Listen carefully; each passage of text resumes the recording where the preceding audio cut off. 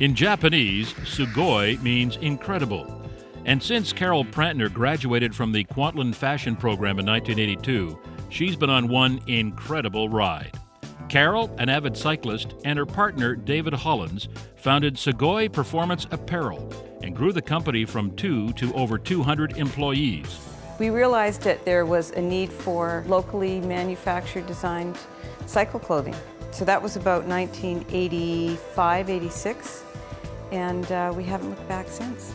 Kwantlen certainly provided me with a great background in all aspects of garment manufacturing, from making a pattern, sizing that pattern, garment construction, fabric choices, mass production, or the ability to understand how to produce more than one garment at a time, and then how to construct the garments in a high-quality manner. I think that's probably one of the most valuable things.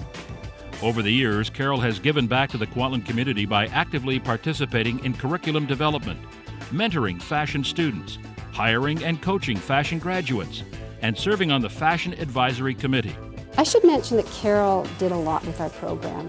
She was very open to us bringing students into her factory, and she showed us her sublimation department, the factory floor. She took us through the area where they created the graphics. Mary and Julie have been a great support through the process, and we've hired a lot of Kwantlen grads at Sugoi. Last count was 15. It's an inspirational place and environment, and they've, especially in the fashion program, they've done a wonderful job of keeping up with technology and making sure that the students that graduate are up to speed on all the new programs, all the new services that we need in the industry. In 2005, Sugoi was purchased by Cannondale, and Carol left the company to pursue the next ride of her life.